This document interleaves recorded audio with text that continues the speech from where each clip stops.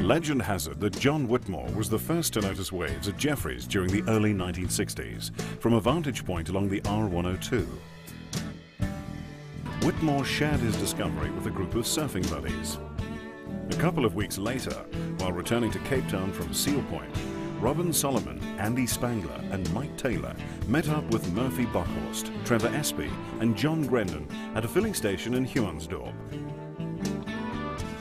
It was whilst there that the six surf-crazy individuals decided to visit J-Bay.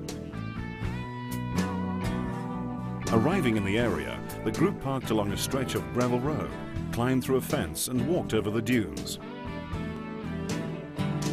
Moments later, they were confronted by the sight of one perfectly shaped wave after another, wheeling down from the distant point.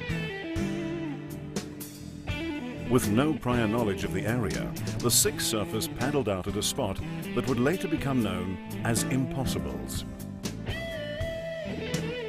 As the name suggests, Impossibles is a section of the wave renowned for its speed and hollowness. And this, together with the fact that surfboard design was of an inferior nature by today's standards, put paid to any thoughts that the group had of enjoying an extended session. Born in Cape Town, John Whitmore, seen here at Elands Bay during the mid-1960s, was by all accounts an adventurous man with a devout passion for the sport. So much so that he is today accredited with the discovery of many surf breaks along South Africa's southern and west coast.